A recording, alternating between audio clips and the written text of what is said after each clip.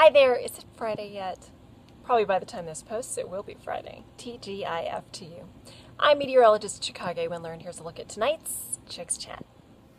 Alright, if Thursday seemed hot, there's a reason. It was the second hottest this year. High temperature of 103. Also, the sunshine out there was a little hazy at times. Yep, another round of that African dust from the Sahara Desert getting to us. Good news coming out of the Climate Prediction Center. Fall outlook released. Temperatures in the Austin area expected to be near normal, which is certainly better than hotter than normal. And look at the panhandle, below normal temperatures. It gets better though. Your fall outlook for rain, above normal rain is expected for the fall. This is great news, and even better still, check this out. This is the fall drought outlook. Now in the areas you can see in the darkest of browns, that is where the drought could end according to the Climate Prediction Center. And in the spots that you can see out here in this lighter shade of sandy color, that's where the drought is expected to improve.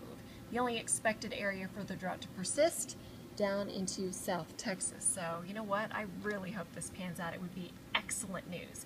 Why the change?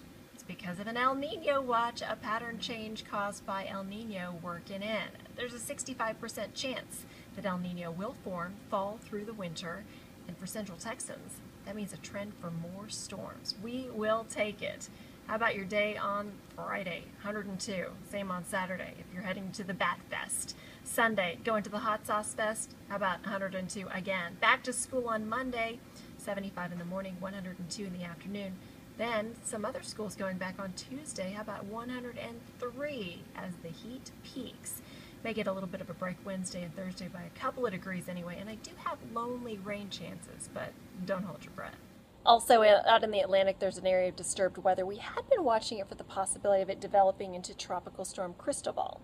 Now it appears that even if it does develop, it will likely be steered away from the U.S., the way most of the computer models are looking at this time.